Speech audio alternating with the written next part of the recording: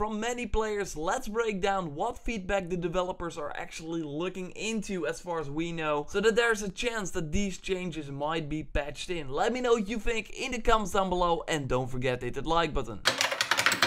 It's pretty common in third-person action games to be able to switch camera angles to fit your playstyle, or to be able to hit an enemy that you can't see while being over the other shoulder. Well, in Horizon Zero Dawn, there is no such feature.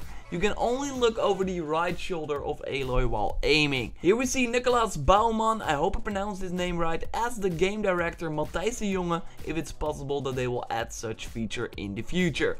Well, Matthijs answered, as you see right here, quote, "Noted, but can't promise anything," end quote.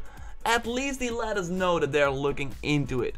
I totally understand why he isn't saying, "Noted, will come later," because you don't want to break promises. So there is a chance that we will see camera switching in the future. A ton of people are literally crying about this one, the language pack in the game. Right now there's audio for German, English obviously, Italian and French, but no Spanish for example. And a ton of Spanish players, as far as I see, all the players that request this feature come from Spain.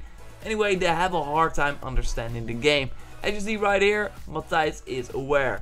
All he can say right now. This tweet is also about the language packs. They are investigating, but he can't say anything more, and there are more tweets with the same sort of answer. I can see them adding this in the future because this is really a problem for people that can't understand English. If you pre-ordered Horizon Zero Dawn, you got awesome outfits, and no, I can't show you them right now because I don't have them. I got the game from Sony for review. Anyway, it would be awesome to still get them though for a small fee in the PlayStation Store. I would also be totally down for other outfits that they might add for a small fee. I would totally spend money on gear if it can make Aloy look awesomer. I mean, Persona 5, to just name a recent game, is also doing this, well, actually a lot, and I'm really tempted to buy these outfits because they look super awesome and I care about the look of my characters. But now, the question from Felix Wood, quote, "Will the pre-order DLC be available to get on the PSN store for those who didn't pre-order," end quote. Matthijs answered, quote, "Maybe, we're looking into that, can't promise," end quote. It's good to know that they're at least looking into it. Like I said, I would love to pay Guerrilla Games for some awesome Aloy outfits, even the pre-order outfits. But yeah, it would be even better if I could use these outfits in new content, or at least a new game plus mode. I mean, we know the story expansion is coming, but that one is probably far off. So something else to keep us in the amazing world would be great. The most requested feature by far is New Game Plus.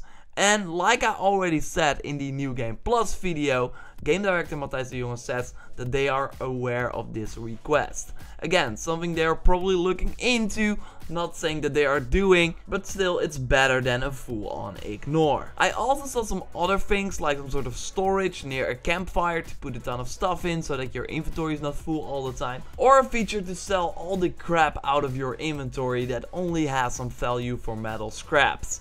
Stuff like that you also see in other RPGs. Guerrilla Games has been releasing patches like every week now. That is pretty great, but really if we look at the real new features that they added, one only comes to mind that was requested a lot, and that's being able to buy resources faster. Something they of course added in patch 1.10. I personally want to see more of these awesome features that they did with 1.10. Right now we haven't really seen them apart from a ton of fixes, but maybe when Guerrilla Games thinks, okay, the game is now in a good place in terms of bugs and stuff like that, then they will maybe look at the many requested features. Fingers crossed for New Game Plus.